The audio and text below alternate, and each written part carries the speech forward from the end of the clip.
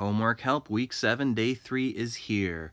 In the first problem, we have to find the mean, mode, and median of this set of numbers, which I already put in least to greatest order to save time. And then I have to decide which would be the best measure of center. So first, let's start with mean. Remember, mean means add and divide the numbers by however many you added. So I already have them added up, and they add up to 638. And then I'm going to divide by 8 because there are 8 numbers. And if I do that, I get 79.75. That's my mean. Now for my mode, the mode is the number or numbers that occurs the most. And I see 81 occurs the most. So 81 is the mode.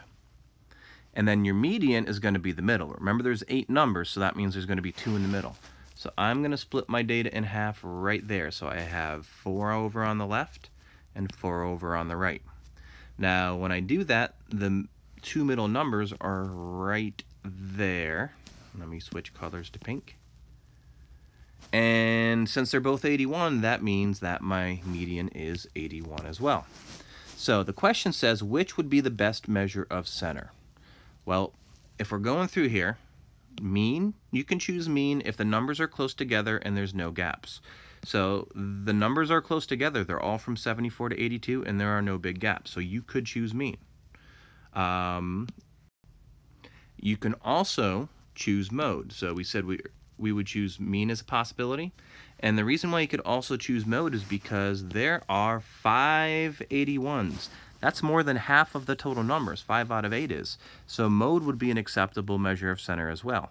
The only one you wouldn't choose is median, and the reason is because the median, you usually save median for when there's a big space between the numbers, or if you have a number that's really high or really low.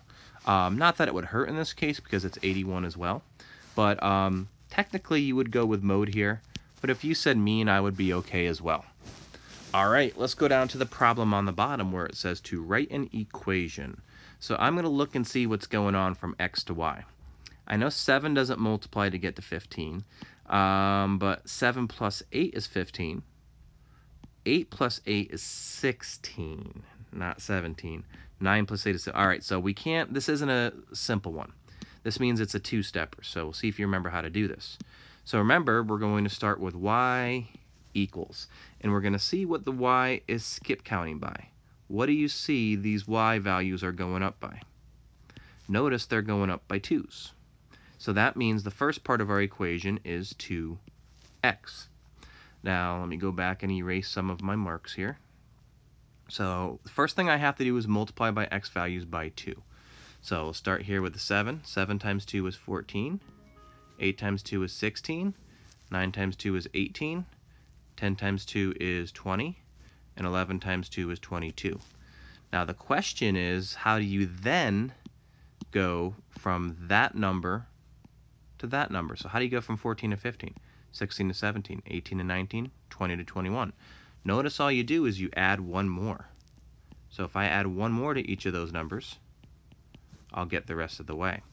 So my equation is y equals 2 times x plus 1. Remember, this just means first I had to multiply the x by the 2, and then I had to add one more to get there.